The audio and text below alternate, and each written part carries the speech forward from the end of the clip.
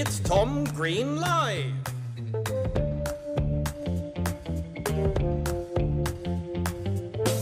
Live from Los Angeles.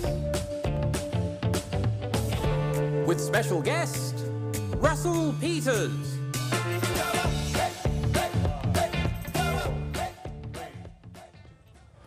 Welcome to the show, Tom Green Live. I'm Tom Green. Thanks for coming back. You've been watching. If you've been watching, you came back. If you haven't been watching, this is the first time you're here. But if you have been watching, then you came back. So thank you for coming back. Right? It's a good way to start, right? A good way to start the show. Thanking the people for coming back. I'm not only thanking the people that came back, though. I'm also thanking the people that are here for the first time as well, right? I can do that too.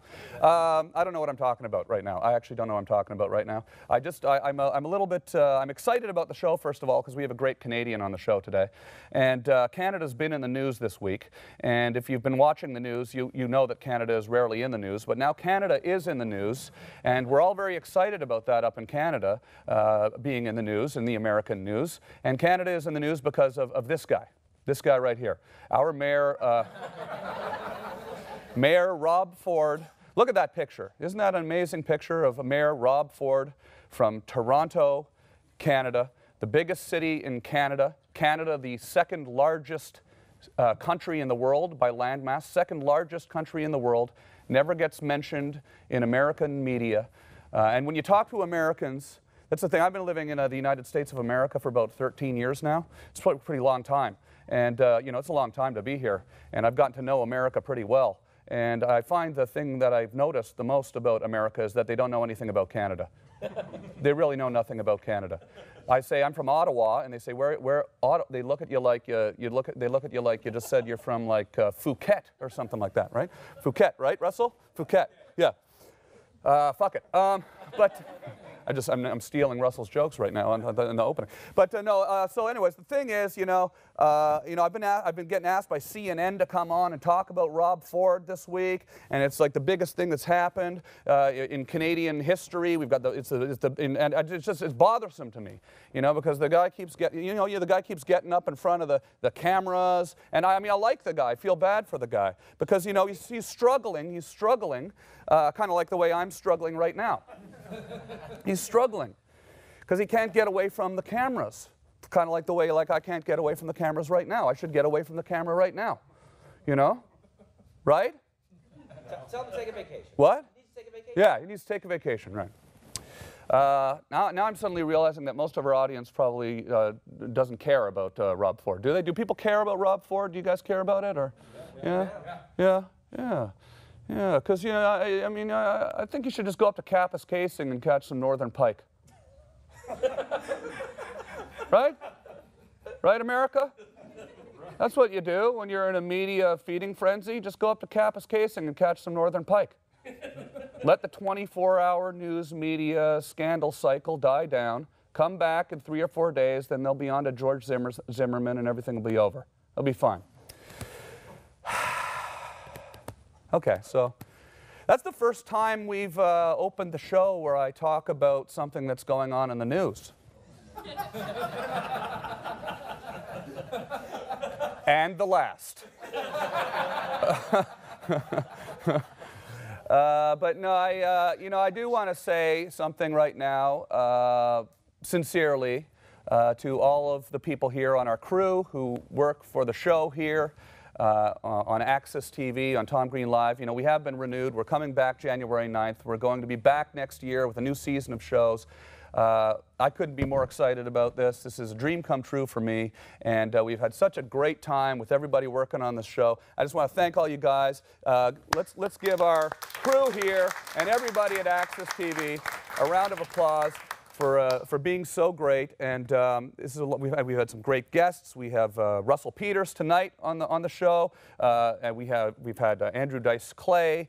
We've had Artie Lang on the show, Howie Mandel, Richard Belzer, Tony Hawk, Eric Andre, and Henry Rollins. All sorts of great guests, and we have a lot more good guests coming up in the new season.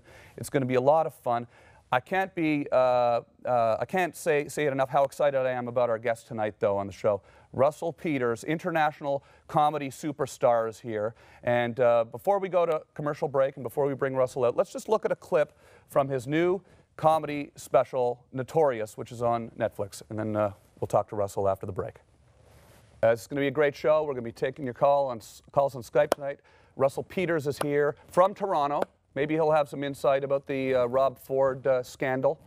But can we look at a picture of Rob Ford again real quick? Can we just look at that picture? Let's just look at it real quick. Yeah. You know, because we actually paid $200 to use that photo.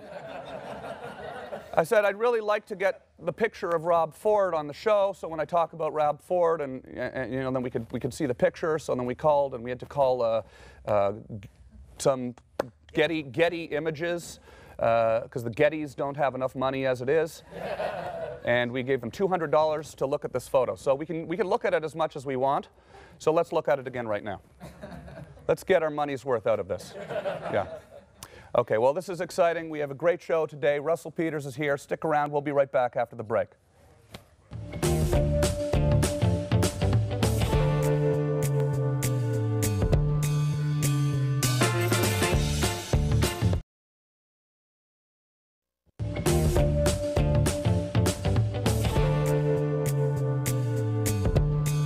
We're back. You're watching Tom Green Live. We're here with international comedy superstar Russell Peters, Canadian, and from Toronto. I am. I'm from Brampton, but Brampton. You know, I rep T-Dot and B-Town. You always clarify that. I do. That's a suburb of Toronto, though, right? It is. It's 20 minutes outside of Toronto. You got like Brampton pride. I do have Brampton pride. Actually, we got some great things out of Brampton. Yeah. Scott Thompson. Yeah. Michael Cera. Uh-huh. Me. It's like a comedy.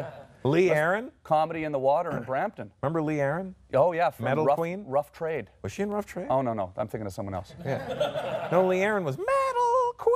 Yeah. Yeah, that was her. She Lee was Aaron. Who was the lead singer of Rough Trade? This is too Canadian. Carol Pope. Carol Pope, that's right. I got mixed up.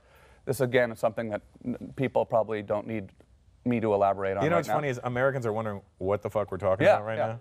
Yeah, like, we're talking about Rough Trade, the Carol difference Pope. between Lee Aaron and Carol Pope. But that's the thing about Canada. We have all these weird references, strange things that we grow up with that seem mainstream, and then all of a sudden we realize when we come down here that nobody knows what the hell it is. Yeah, like when you said Kappas casing for Northern Pike. Yeah. I knew that was either for just me or the Canadians watching. Yeah, absolutely. It was for you. It was for you. Thank you. Yeah, no, does this Toronto mayor thing kind of flipping you out a little bit, or do you care about it in the slightest? Or? I've been hearing about it for like about a year. Yeah. They've been talking about it in Toronto, and you know that there was a video of the mayor doing crack with these young gangbangers in Toronto. Yeah. I'm like, why is the mayor hanging around with gangbangers, and why does Toronto have gangbangers to begin with? Toronto has some gangbangers, though, right? Yeah, it's weird, right? Because it's not real. It's kind of like fabricated. It's like, yeah, we like that. We're gonna do that too, and we're like, no. Yeah, you can't be a gangbanger and have free health care. That doesn't make sense. That's too safe. Fuck you, Cliff. I'll be right back. I didn't even mention in my little opening ramble there that it's the crack-smoking mayor. That's why this story has taken off. Yeah, but the video was, a year ago it had been alleged that there was a video of him smoking crack. But you know, that's the only reason the story's taken off. Because I think it's more interesting because he's so fat and he's doing crack. Like, this doesn't even make sense. You know what I mean? He's got a dyslexic insides. How is he still alive? The crack-smoking mayor. Well, let's look at the picture one more time. Look at the picture. So we spent $200 for the picture. That's amazing.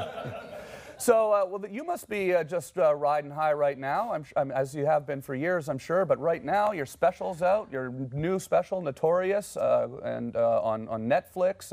Is that just an exciting thing to release that material and put it up? It is a great and weird place to be in, because the special's out and people can watch it, but because my tour just ended a couple of weeks ago, I'm back at zero with material. I have nothing. So you really feel like you have to start from scratch? Yeah. You can't tell those jokes ever again? You can't. I mean, you know, you don't want to be that guy who's like, we just saw that, you know. Right. So are you under pressure automatically right away to immediately go out and write new stuff? Yeah, even while I was on the tour, I was trying to like think of new things, but I still had to complete the tour that I was doing. So you don't want to give away the new things on the old tour. You know what I mean? So do you write Notorious? Was that special written over the course of a year or two on the road? It started about 4 months after it had been formed, and then it took about a year for it to become what it actually was, and then I took an extra 9 months of touring it.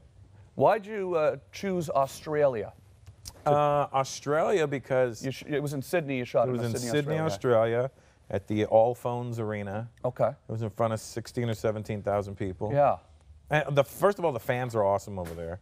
It's a complete mixed audience. Like, you know, you're not going to get just one group of people. The demographic is wide. Yeah. And it reminds me of Canada a little bit. Yeah. And I think the next DVD I'll probably want to shoot in Canada, just to, you know, pay homage to where I'm from. Right. You had some Canadians in the audience there, though. Yeah, we did. They're everywhere. We're like, you know, we always have one somewhere. You sort of make fun of all ethnicities and cultures. Anyone ever get mad? The only people that get mad are the people who don't get made fun of. Yeah, really? Yeah, like they're always like mad that they feel like I've ignored them. Uh-huh. Oh, what's wrong with us? You don't like Lithuanians? I'm like, what? You don't have any Lithuanian material? Yeah, I know. I got to write some of that. That's the next special. So no, but it's interesting though, because you have a unique ability to do that. Probably because you're from Canada, you're from Indian heritage, obviously, and all this. Obviously. Yeah. Yeah. I think the brown skin gave it away, right? Either that, they're like, that Mexican guy has a huge nose. Look at Schneider, though, and people get confused by him. I mean, yeah. I guess it's obvious that all of that is why you're able to do this. Yeah, I mean, you know, that's why I'm able to go around the world. Like a lot of people couldn't get away with the things you say. Yeah, a lot of people couldn't go to the Middle East and talk about Arabs the way I do in front of them. Yeah. I mean, people do it, but they usually go to, like, you know, military bases, you know, where it's safe to do so. But I do it in Gen Pop, you know. What do the Arabs think of stand-up comedy? Are they pretty big into stand-up comedy? I think they're getting into it now. You know, they like me, and that's all that matters to me. I mean, shit, if they're giving me that Arab money, I'm good with it. You know. They got a lot of it too. Yeah, they do. Let's hope they get into stand-up, right? They spend it. What's the best place in the Middle East to play then? To play would be, you know, Dubai or Abu Dhabi. Yeah. But to hang out, Beirut. Okay, yeah. Oh my God, Beirut. Woo. You talk about that in the special. I do. That's just a party town. It is a party town, and the women are stunning, and you can see them. So I think, you know, that helps. When they're not covered. Yeah, they're not covered. They're a little more. They're very liberal over there. Yeah. Yeah, that's the only place in the Middle East you can get laid. Well, I got laid at least. Yeah? I mean, you know, and it's not by like some, you know, touristy white girl. Oh my God! And I was like, come on, let's do it. And you're like, yeah, let's do it, baby. I don't know why I made this chick sound like a man, but that's not what I'm trying to say. She wasn't, was she? She was not. No. No. You're very comfortable being open about this stuff. Yeah, though. I'm very open. You know, yeah, no, I don't hide my business. You know, I'm a single guy. What do I care? You go ahead, talk about getting laid in Lebanon, and that's no problem, right? Yeah. Was it fun? That pussy was the bomb. Yeah. Am I right, guys? And when I exploded. Okay, cool. Well, we'll be back. We're going to be back. We got a lot more to talk about with Russell Peters. I'm so happy you're here, Russell. Thanks for coming out and supporting our show. I'm glad you're back on the air. Yeah. Oh, thank you. Thank you. No, we're having a great time. Well, as a Canadian, you don't understand. Like, I grew up watching Tom, like in the '90s. Even though we're the same age, I mean, I grew up watching him going, man, I want to be on his show. Like, when I would play the Ottawa Yuck Yucks, I was like, I wonder if Tom Green will invite me onto his show. Really? But I'm kind of glad I didn't do it then, because you were out of your fucking mind back then. Yeah. He was nuts, dude. Yeah, I don't know what was going on. Well, yeah, we can talk about that later. Let's do that. Yeah. Okay, Let's get some old footage of that. Okay, sure. Okay, we'll be back with Russell Peters. Stay tuned.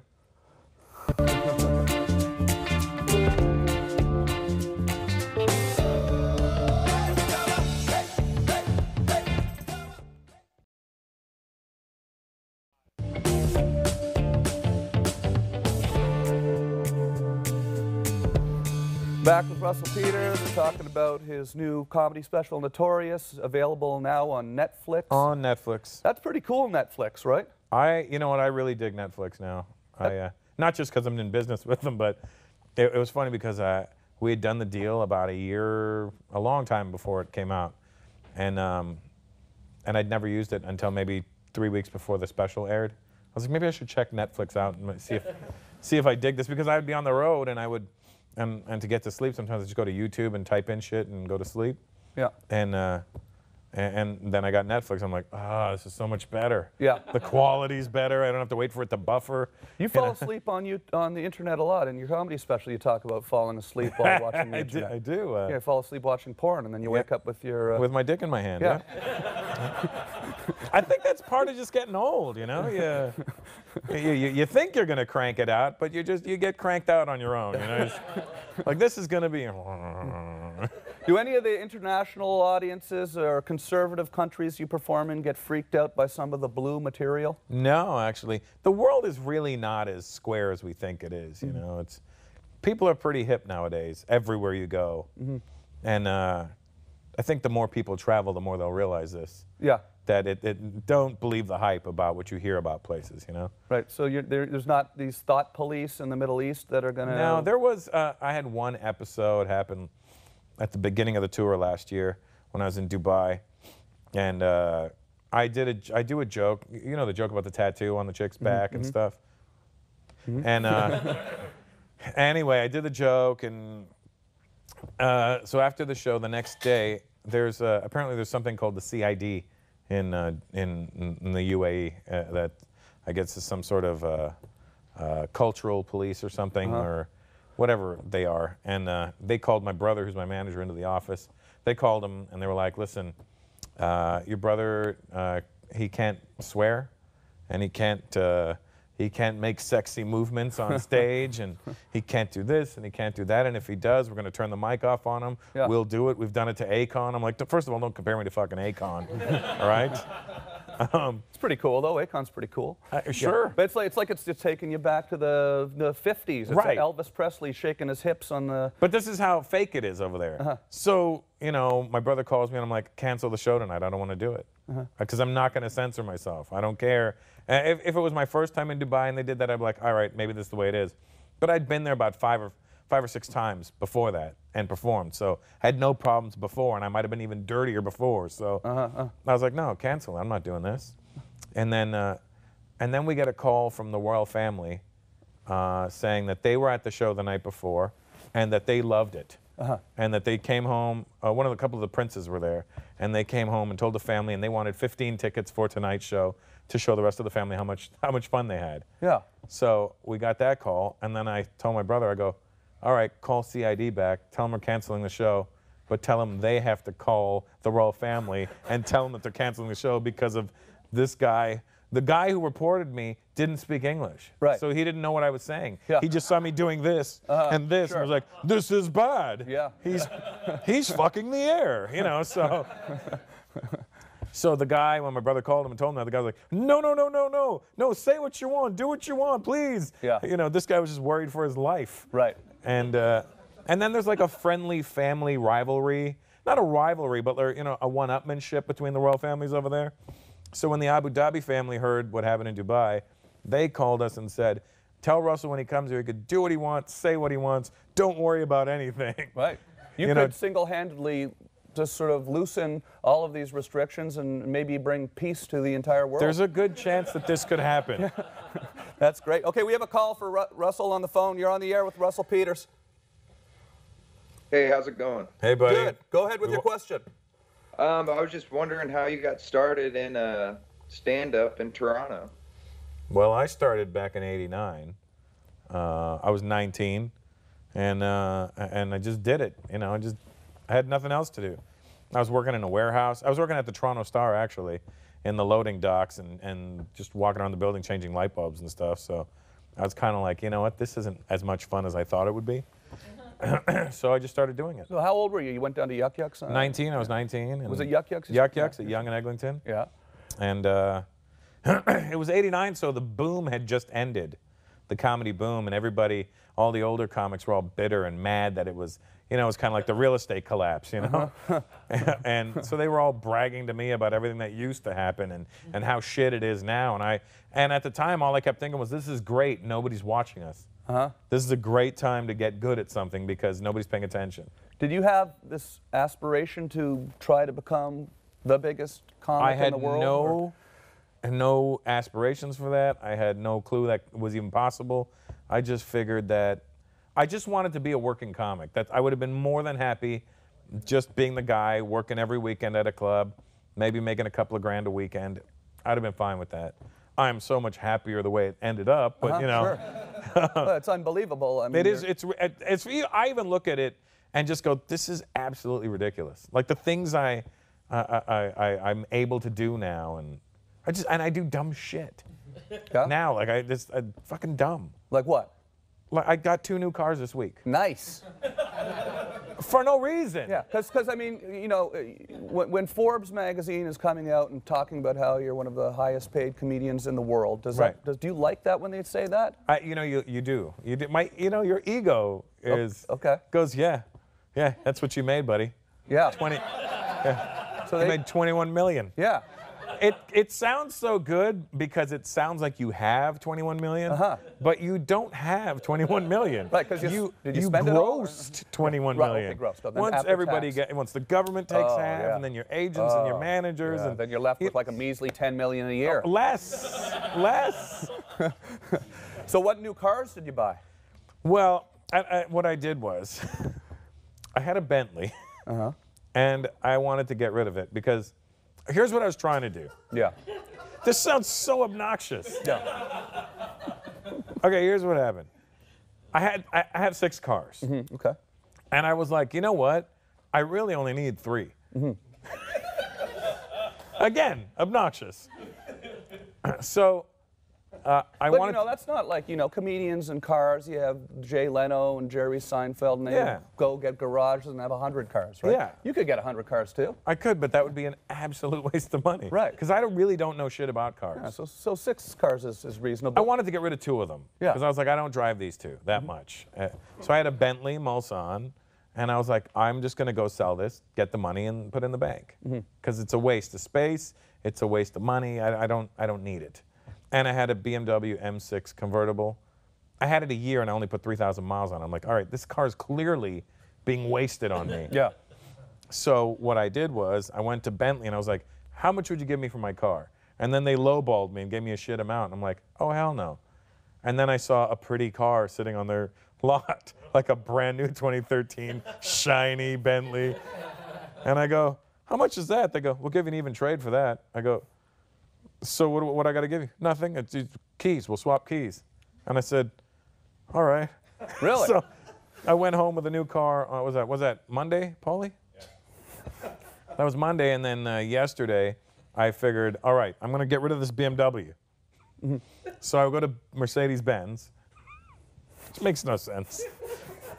I go to Mercedes-Benz, and I'm like, hey, could you get me out of this BMW? Because I have some friends that work there. And they go, oh, man, dude, you're a little bit upside down in it because the lease is so new and blah, blah, blah. And then I said, well, they go, we could put you in this. And I go, I don't want to go into another car because I'm going to end up in the exact same position. And if I take this car, I already have a Range Rover, too. I don't need. He goes, okay, well, give me the BMW and the Range Rover, and we'll put you in a new vehicle. And I was like, all right, we could do that. So I did knock 1 car off. Yeah. So you just can't walk into an environment where they sell stuff without buying everything there. I'm a sucker, dude. Okay. I'm a total sucker. Well, that's cool. apparent. That's got to be fun. Okay, we'll be back with Russell Peters. We'll be taking more calls. Don't worry, Stick Asian around. kid, we're getting to you. You knew you were Asian.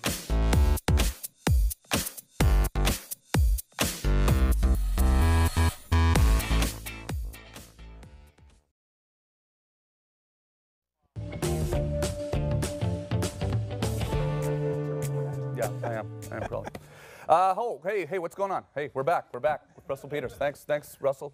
This is fun. We've got a call on Skype here. We can take calls. We Hey, can buddy. Keep talking. We're live. You're on the air with Russell. Go ahead with a question for Russell. Hi, Russell. I'm a huge fan. I heard you had a friendship with George Carlin. Could you tell us about that? Well, it was more of a fanship. I'm a huge George Carlin fan, and I got to meet him twice in my life. Yeah. Once very early in my career, in like 1992. It was the night the Blue Jays clinched the World Series, and everybody was partying up and down Yonge Street in Toronto. And I was 21, 22 years old, and you know, partying up and down the street, and I was a smart-ass kid, and I seen this old guy with a ponytail walk past me, and I elbow one of my friends, and I go, ah, that guy looks like George Carlin. And he walked past, and I go, how you doing, George? Being a smart-ass. And the guy goes, how you doing, kid? And he kept walking. I was like, holy shit, that's George Carlin. So I ran after him, and I walked him back to his hotel. I'm sure he thought I was a stalker. And I was so geeky and keen and excited. And he couldn't have been a nicer human being. It was like the most refreshing thing to ever have, you know, meet your idol, and he's a great guy. Yeah. And then 10 months before he passed away, he was running sets at the Hermosa Beach Club, the Comedy Magic Club in Hermosa Beach. And they know I was a big Carlin fan, so they asked me if I wanted to come down and open for him. And I asked who was hosting. They let me host instead. And I got to introduce him that night. And I got teary-eyed when I was introducing the guy. Sure, sure. And he was, again, really sweet. And what was it about him that appealed to you so much? I don't know. I think he was the first guy that made me think. Like Cheech and Chong made me laugh out loud right away. Steve Martin made me laugh. But Carlin made me laugh and think at the same time, you know? And you take that into your comedy, and you're doing something that he didn't do, where you're bringing all of these different cultures into one room and celebrating the world together and laughing at ourselves. Is that's yeah, I'm all about inclusion. I don't like exclusiveness. I like inclusion. I like everybody to be in on the same joke. You don't want it to be like, you know, look at that guy. You know, you want it to be, look at that guy, but you want that guy to know you're saying, look at that guy. Yeah. Because then you're not talking about him behind his back. You're doing it in front of his face, and that's a way of dealing with things in a more positive way, I think. Was there a moment early on when you realized that was something that was special about your comedy, and then you started to develop that, or was no? it all... I just talk about things I know about, and people are like, oh, you always talk about race and culture, and I'm like, I know a lot about that. It's something that means something to me. You know, people don't get on guys that do political humor. You know, that's what they do. Everybody has what they do. I do what I do. Yeah, but you've said that you experienced racism in Toronto. A lot of racism growing up. Yeah. And was that something, a motivating factor to always. get out there? I was always reminded that I was not like other people. And in Toronto, that seems even strange because it's such a multicultural place. You know, Brampton in the 70s was not, you know, it was very blue collar and very white. And then there was some black families, and then there was, now it's like 90% Indian, Brampton. Yeah. But back then my family was the Indian community. You know what I mean? So there was very few Indian families, and there was a lot of racism towards Indian people back then. Yeah. Which I didn't understand, because I was like, it's not like I was walking around going, come on, buddy, be my friend. They were just like, you know, I sounded just like them. So I was like, what? I'm confused by your anger towards me. Yeah. That Indian accent, though, you've been able to make that so hilarious. That's how I used to get out of ass whoopings. And then I learned how to box, and then never got worried again. I never got bothered again. Right? Yeah. Oh, really? Is that why you I boxed for 9 years, and then never again did I ever get beat up. I got jumped once and hit on the head with a baseball bat, but that was my fault because I had hit somebody on the baseball bat first. And then I got hit with my own bat like an idiot. It's a rough and tumble place, Toronto, with their crack-smoking mayor and their gangs and hip-hop. And the hip-hop. The hip-hop's big up there. You know, do you know Tom used to be a good rapper? I mean, he probably still is. Yeah, well, I grew up liking rap music like yourself. You're now... But I remember like buying the 12-inch of Check the OR. He was in a group called Organized Rhyme. We would go down to Toronto from Ottawa to perform with our little rap group that we had. Yep. And we got Who was the other guy in the group? Greg Campbell, and we would go MC Pin and MC Bones was our names. It's on YouTube. Check it out on YouTube, everybody. Yep. Check the OR. But I remember we'd go down to Toronto to perform, and we were these, you know, goofy white kids from Ottawa, and we went down, we performed at the barbecue. You remember the barbecue parties? Yep. The barbecue in the summer. And it was the urban hip-hop underground Toronto hip-hop scene, and they nearly killed us. We nearly got out of there alive. Yeah, but you had that dope beat on Check.or. Yeah, Curtis Blows. It was the breaks. Yep. And how did you clear that sample? You know, we just, I don't know if we did. I don't know if we did. You know so much about music, though, right? You in your Netflix special, when you had your Yeah, there's the four-part documentary series. four-part documentary series, and in New York, after your show at the Barclay Center Yep.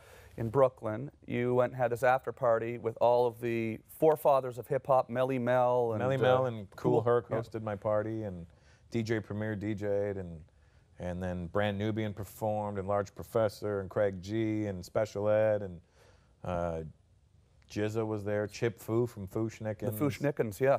So Yeah. you're such a huge fan of hip hop, and now you get to go meet all these guys. Is that just? It's the wildest thing for me. Like 2 weeks ago, I went to the Soul Train Awards, and I was Big Daddy Kane's guest.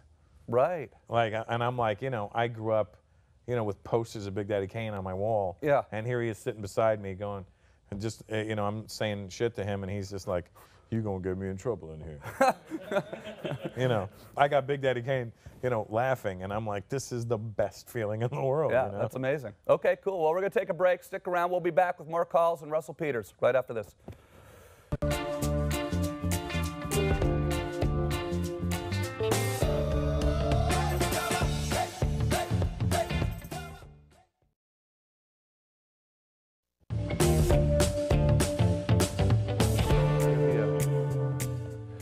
We're back with Russell Peters. Thanks, Russell. Thanks, Tom. You just had a big birthday party in New York? I did in September. I turned 43, but I redid my 40th.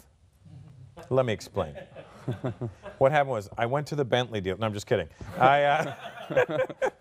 I turned 40, I was married, and it was not it wasn't a fun situation. The birthday, and when I turned 43, subsequently I was single already, so that was good. Yeah. Even when I turned 42, I was single, but this one I don't know. I just wanted to redo 40. Yeah. Were you married longer than me? How long were you married for? 5 months. Oh, I know. Yeah. Yeah, but here's how you beat me. All right. You had an A-list celebrity. Yeah, well, And she was really hot. You're an A-list celebrity. I don't know. I'm EH list celebrity. EH, yeah. So, and now you have a beautiful daughter. I have a now. daughter. Is yeah. that pretty exciting? My daughter, I just had to leave her at my house just now. But I have a trick with her because everyone's like, you should sneak out. I go, I don't want my daughter to think that Daddy sneaks out. So I want her to say bye to me every time I leave. But instead of saying bye and her crying, I've got this trick now where I say bye to Daddy, and she'll go, bye, Daddy, and then I pretend to cry, and then she laughs, and then I leave. So that's how I get out of the house. That's how I avoid her getting upset. I make her think that I'm upset. Well, I am upset that I'm leaving my kid, but I don't want her to cry when I leave, because that's going to suck for whoever's left there with her, and it's going to suck for my kids. So. Do you think that's going to affect your approach to comedy, having a daughter? No, it's probably going to affect my approach to women more than anything. It's, you're a little bit more conscious, and you try to be less of a scumbag now. So I read you said that if you get too happy as a comedian, it can affect your comedy, because comedy comes from dark places. And I honestly think comedians sabotage relationships in order to feel some sort of pain. Yeah. Because we're genuinely, innately, I'm a happy person. Yeah. So the only way I'm going to get any kind of, miserable feeling is if I meet a girl and then, she, it doesn't work out. Then you get that down feeling, and then you need that, because that gets your brain going into darker places, and the darker a comedian's brain goes, the more funny stuff there is in there. Yeah, because it comes from, negative experiences? It comes from pain. Yeah. Your special, you talk about childbirth and being there at the birth of your child, and it's a hilarious bit. Is that the way you really feel about it? About childbirth? About it's like your restaurant burning? It really is like watching your favorite restaurant burn down. Yeah. When you see something walking out of there and you go, I'm not going to be able to fill those shoes. Okay, let's take a call. I think we have Chris Isaac and John Oates. Yeah. You're on with Russell Peters. You have a question? Yeah. Hi. Yeah, it's aha maybe. Is that what it is? Aha? Aha? Is that I don't know. You know, Oh, that could be aha. Take on me. Okay, what's How going Italian on, guys? does that guy look? Jesus. This is our first 2 callers at the same time. Glad you. Yeah. Yeah. Glad you both got to squeeze in there. We made it somehow into the little box. Nice. Hey, yo. Well, go ahead. We all made it out of a little box, same way, so. There you go. What's your question? Our question for Russell is, how have the stand-up audiences changed since when you first started out? Well, they didn't know me 24 years ago, and now they know me. Yeah. You know, I think it's a pretty obvious how it changed, but I mean, it changes continuously now over the course of every tour. You go to different places and you sell out bigger places, or some places you went to and you did something big. Now you got to go back and do something smaller. So, I mean, it's like watching a graph. You know, you never really know what's going to happen in certain cities. Has it gotten more politically correct, less politically correct? You know, you see all these comedians getting in trouble for saying something. The world is politically correct. And see, our generation was the last generation before political correctness started. Like it kind of started at the end of our teenage years and stuff. I think it's because of the internet, right? Because now you say something wrong and people can take it, repeat it. It's a very weird thing nowadays. It's, you know, political correctness that kind of ruined freedom of speech as far as I'm concerned. You know, you used to be able to say whatever you want. I honestly, the thing is, it's about intent. What are your words? What are you intending to do with those words? Is your intention to make somebody smile? Is your intention to hurt somebody's feelings? And people mistake, they discount what the intention is, and they just go, oh, those are bad words. These are things you shouldn't be able to say. Like, I was on a talk show about a month and a half ago, and I said chick. They were like, what kind of, I go, most of the chicks I date, blah, blah, blah. And the host and the whole audience turned on me, because you call women chicks. And I'm like, what? Wow. I didn't say broad. I didn't say these bitches. I said chick, like as in cute little baby chicken. Like that's where the term chick must have came from, because chicks are cute and women are cute and women are chicks. That's got to be the origin at some point. What show was that? Bethany. Okay. So she's a little. Well, no, the whole and the whole place turned against me. Okay. You're a pig, and I'm like, what? I was so confused by it, because I was like, my intention was not to insult or discredit anybody, or that's not who I am. But when you can be made to look that way. It's like when somebody walks up and goes, why are you so angry? You go, I'm not angry. No, you're angry. I'm not angry. You start getting angry because they've empowered that word onto you. You know what I mean? Yeah. No. So you can manipulate people into doing whatever you want. So has that ever happened at a show, though? Like I sort of asked that earlier, but surely one time. Somebody getting mad? Yeah, where you go, because you do a lot of crowd work. A long time ago. Yeah. You know. It hasn't happened in a while. Yeah, because it's all fun. It's all done in fun. Yeah. I'm just amazed at how much crowd work you have in your special. You're doing the special in a big stadium, and it's a beautifully produced show, but you're willing to improvise and do all this. Yeah, crowd work. I like that. I kind of pride myself on being able to think on my toes, and I kind of want to showcase that when I'm doing my show. A lot of times, there is the obvious stuff that is genuinely crowd work. And a lot of times I talk to the audience to set bits up. And sometimes the audience, sometimes people are like, oh, he didn't do his act. We saw him, he didn't do his act. But I actually did do my act. You just misunderstood. Like I sold it to you in a way that looks like I did not do an act. Right. So, sometimes people misunderstand how it depends on what they're watching. Yeah. Awesome. We'll be back. Stick around. We'll be back with Russell Peters after the break. Which is coming up now. Okay.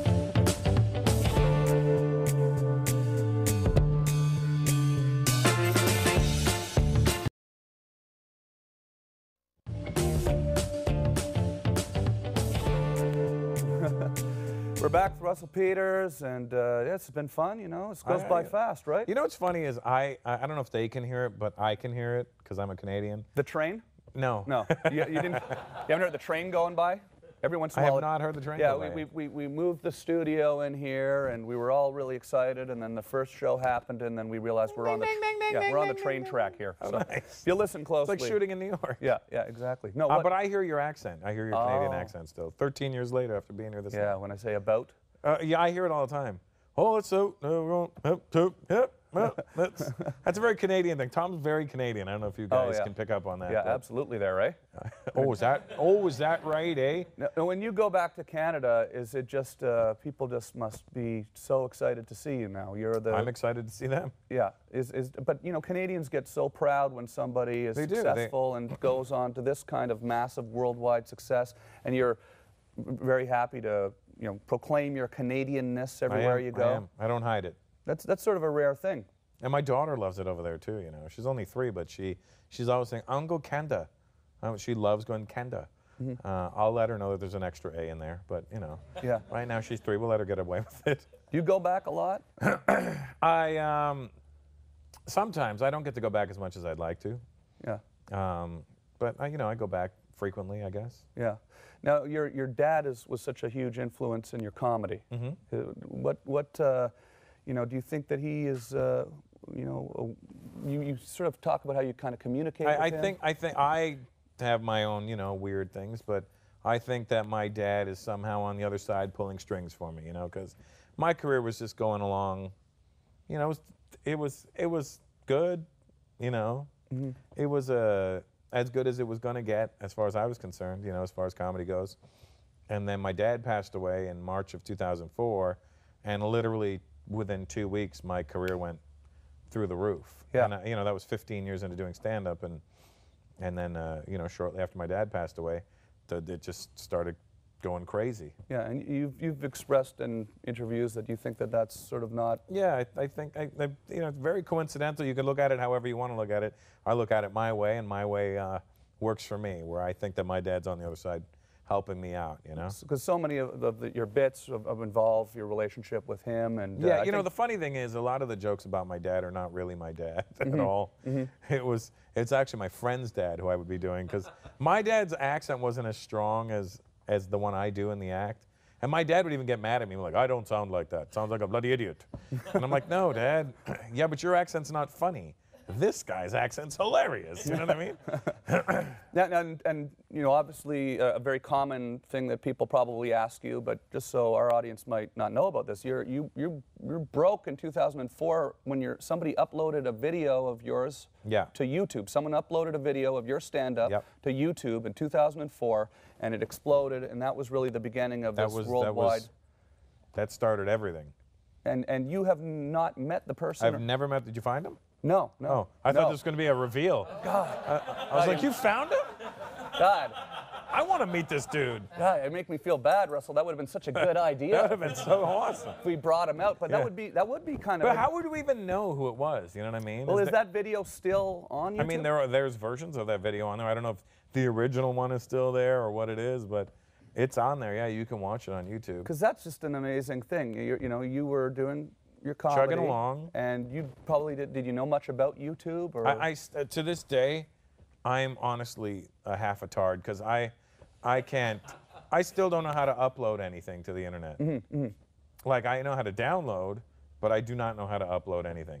But if that had not been uploaded when it had, I mean, things might have probably not have happened. Or differently, or who knows, you know? Yeah. Oh, I mean, I'm not mad at it, that's for sure. Yeah. We should try to track that guy and find that guy. Yeah, I think we tracked somebody down to Virginia at one point, but I don't know if that's true or not. Yeah. Do you really not like tattoos as much as? I'm not a big fan of tattoos. I understand the tattoos that signify something or commemorate something. I get that, you know what I mean? But just the randomness of tattoos and the fact that everybody does it now kind of makes me go, it's kind of lost its personal touch, you know what I mean? Yeah. It's lost its meaning as far as I'm concerned. We have time to look at a quick clip from your special, from Notorious. Let's look at a quick clip about tattoos. This is a hilarious bit of Russell Peters from his new comedy special. Yay. Yay. Awesome. Yeah. It's true. Ed Hardy is not as cool as it once was. It's definitely not. I don't recall it ever being cool, but yeah. You really have a foot fetish. Women's feet. Yeah, women's feet. Yes. Yeah. Yeah. You're really into women's feet. I am. I noticed that girl's wearing slippers right there and red toenail polish. That is... that is a degenerate at work. Yeah. I'm sorry. He's also a big executive at Access TV. There you go. Thank you for letting me access your toes. Well, so what is it that gets you going about that, though? I don't know, you know. That's it's like a credit report as far as I'm concerned, you know. Yeah. Yeah, if the feet are in rough shape, you know, we probably won't be going any further with this loan. Well, Russell, thank you for Thanks, Tom. coming and doing the Thanks show. for having me. I really appreciate it. I appreciate you letting me do it. Absolutely. Congratulations on the new special. And you too. On everything. This is all very good. Makes me happy. Thanks, man. Thank you. This shows that if you do something just for the love of the game, Yeah. that you'll end up in a place where you are right now. You know what I mean? Thank you, man. Thank you. Appreciate it. Good night, everybody. See you next time.